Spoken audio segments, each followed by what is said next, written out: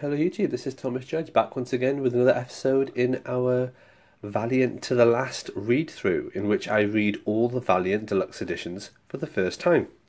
In today's episode we are going to be looking at Faith, the Deluxe Edition, Volume 1. So I read this because this is set, or rather it was released after Imperium, or after the Imperium single issues came out, although it was collected well before Imperium was collected as a deluxe edition. But I'm trying to have some kind of vague chronological read-through as I read all this for the first time. So, Faith Deluxe Edition, this is the cover, this is the spine, and this is the back, explaining what the contents are, so which we'll talk about more in a second. You'll notice this says Volume 1. There is no Volume 2 as yet, although there is enough content to make a Volume 2, which we'll talk about in a second. So, let's pop off the dust jacket. We've got the French flaps here, and we've got the French flaps at the back as well. End pages are nice and straightforward, just plain blue. Let's have a look at the cover. I do like the fact that the later Valiant hardcovers actually have an embossed cover that's in line with the logo for the actual character or the story within, which is nice. The spine, nice and clean, and then the back, plain. So what is Faith? Well, Faith is the standalone story of the character Faith, or Zephyr, but everyone really just calls her Faith, who's a Harbinger that was introduced very early on in Harbinger Volume 1. So, let's have a look at what's contained in this. Now, the first thing to keep in mind is this contains issues 1 to 4 of the Faith Limited series, which was called Hollywood and Vine. That was collected by itself in a deluxe edition hardcover that looks like this.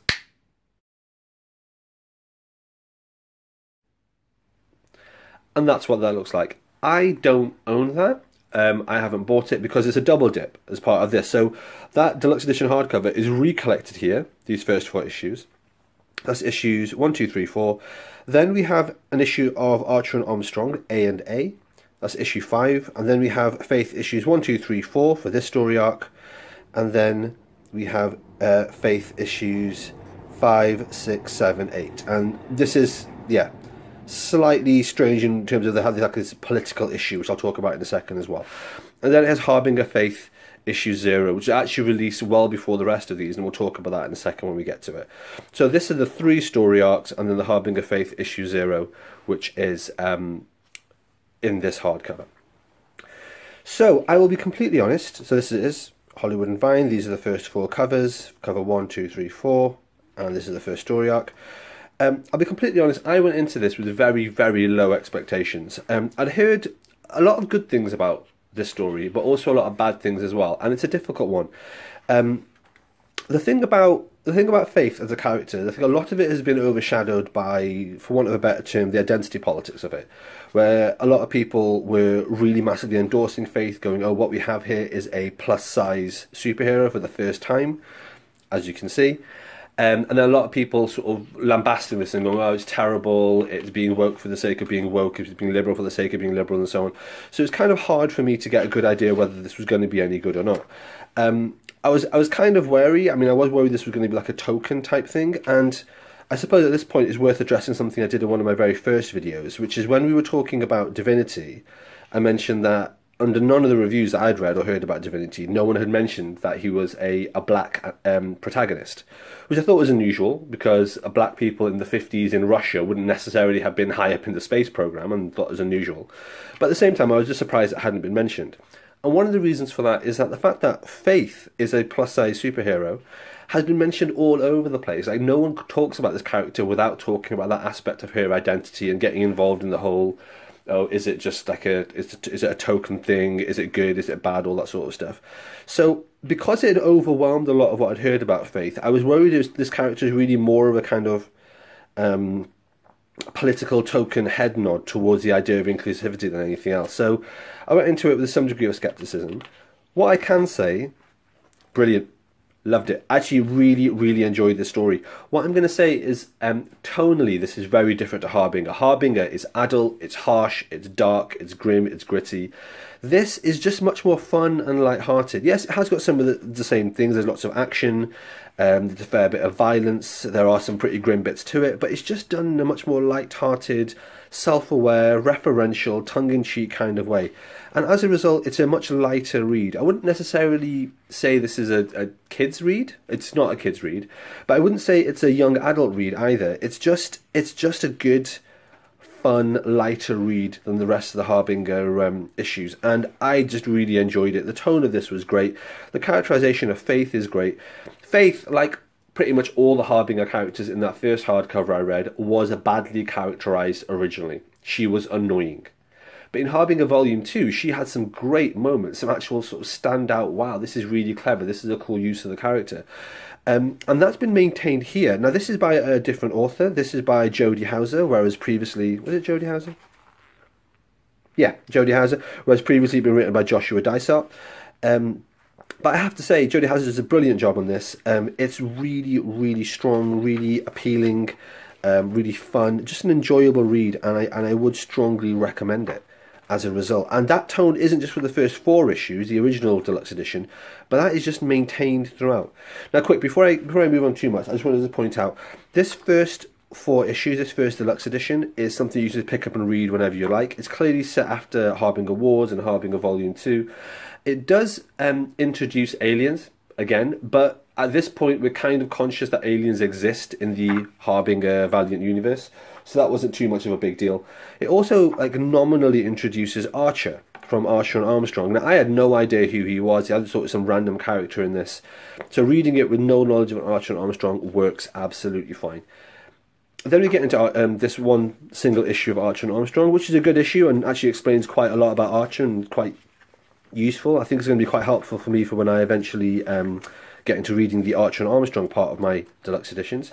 And then we move on to the longer Faith series, again starting with issue 1 here. So in terms of continuity, that's all fine. The one thing I guess to mention about this second larger series is that this is the first time it's mentioned that Faith has joined the supergroup Unity, which I haven't as yet read. But again, it's just a passing mention. It doesn't sort of disturb the continuity. It doesn't make it confusing or anything to follow in any way. Oh, and I also mentioned that she's back with the Renegades, which is why there's another series here called Harbinger Renegades, which is being released at the same time. Again, I haven't read it, but the fact that she mentioned she's back working with the Renegades and working as part of a larger team, again, doesn't seem to be a barrier for me to read it. It didn't seem to cause any problems or anything like that. Yeah, so what else can I say? Really well put together deluxe edition. The art is strong. One thing I really liked about this, and again this is getting into I guess the politics and the popularity of the character, is the fact that they kept Faith as a plus-size superhero throughout. It's one of her distinguishing characteristics, obviously. It's one of the things that make her sort of quite striking and stand out. And I really enjoyed the fact that the writer here didn't do what a lot of writers do, which is very quickly make the superhero generic so they can write them in a much more generic way. A good example of this is, for example, in the latter part of the New 52, I forget who it was, but someone was writing a Cyborg limited series, and they went from Cyborg Ray Fisher, Cyborg in the Justice League, turning into, not Ray Fisher, sorry, Victor Stone. Ray Fisher's the actor. But yeah, Victor Stone, who was a cyborg, and then by the end of the series, he could turn himself into looking human again. It's like, well, if you're just going to have someone who looks human, then you're avoiding the entire conversation about this sort of man-machine duality and identity and all that sort of stuff.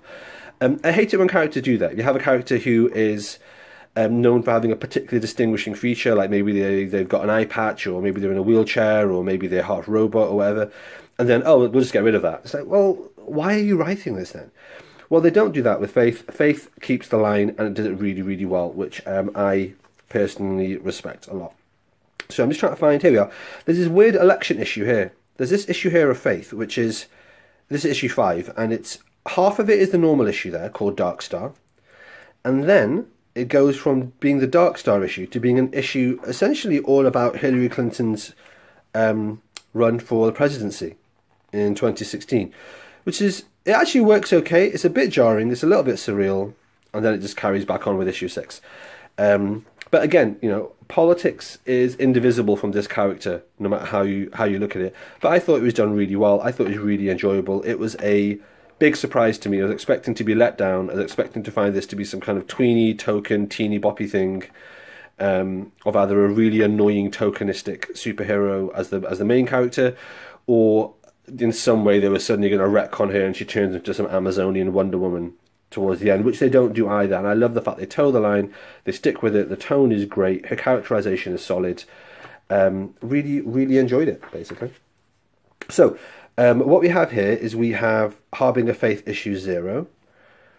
Now, this is, I think, the only collected edition misstep I've seen so far in Valiant, because this issue is set before all the other issues we've been talking about, and it was released before all the issues we're talking about, and it has some quite critical context for that issue. So this is set after the Armor Hunters event, which I haven't as yet read, but people do mention it.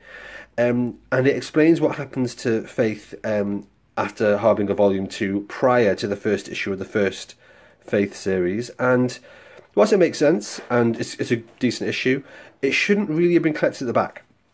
That should have been collected at the front. It's not annoying enough that I'm going to have this cut up and custom rebound into what I want, but at the same time, it's just a little bit of a misstep, I think. Anyway, moving on, we have the gallery, standard gallery. This is Faith with her outfit. Again, it's very bold giving her an outfit which is all white, because, I mean, for want of a better term, a lot of superhero outfits, especially for larger figures, would be darker colours, darker is more slimming, etc, etc. And also it would show cleavage and it would be much more titillating and so on. But with Faith, they've gone for a much more realistic, much more restrained. And to be fair, I just love the fact that they've maintained this. It suits her character. She talks about her costume and what she should and shouldn't wear and so on. And it's just a good story and a good exploration of, I guess, an aspect of superheroes that you don't normally see. As you can see, I've been won over by this. I went into it skeptical as shit. But having read it, I'm like, damn, this is good. So, nice. So, what's going to happen next? Well, next in my deluxe hardcovers, I think is Harbinger Wars 2 or Secret Weapons, but I'm not going to read that. And the reason for that is that there's still loads of Faith issues to read. Now, this collects, as we saw, the first 4 issues of the limited series, and then the first 8 issues of the larger maxi series, which means that I still have issues 9, 10, 11, 12 of the maxi series to go. And then there's a couple of limited series, again done by Faith, that come straight after that. I think there's like a Winter Wonderland one, I think there's like one called Dreamtime, or I want to say like Faith and the Future Fighters or something like that. I don't know. But basically, I've got them all in single issues, and I'm going to have a read of them. I'm going to basically read that, continue that thread of the Faith story and the Harbinger storyline, I suppose, but it's not going to be about a deluxe edition. So my next video will be all the remaining Faith issues, but it'll just be a video of me talking and then just some images on the screen showing what I've been reading and stuff. Hopefully that's useful, and if you want to read along, obviously feel free to do so. Cool, hope that overview was useful, guys. As usual, I'm keeping it totally spoiler free. If you're not happy with that and you prefer to have videos where someone goes through exhaustively every story beat and every twist and every revelation, every new character, then remember, this channel is not for you. That's not the sort of videos I do. This is to give you an idea of how I felt about this, where this hardcover fits into like a reading order, for want of a better term, and just the build quality and whether or not it's worth buying. Spoiler warning, all these deluxe editions are built brilliantly well, so highly recommended. Yeah, there we are. Let's leave it there today, guys. Until next time, stay classy. Alright, thanks for watching, everybody. As always, please like, comment, subscribe. As always, please follow me on Twitter at @IamThomasJudge, where I will post a daily review of whatever comics I've been reading. You can get an idea of what I'm up to on the channel. And as always, please support the channel by heading over to Amazon.com and checking out my prose novel about superheroes. It's a completely original piece of work. The first episode in it is called Arrivals, and the series as a whole is called No Gods or Kings. You can find an excerpt of that on my website, nogodsorkings.com. Until next time, everybody, stay classy.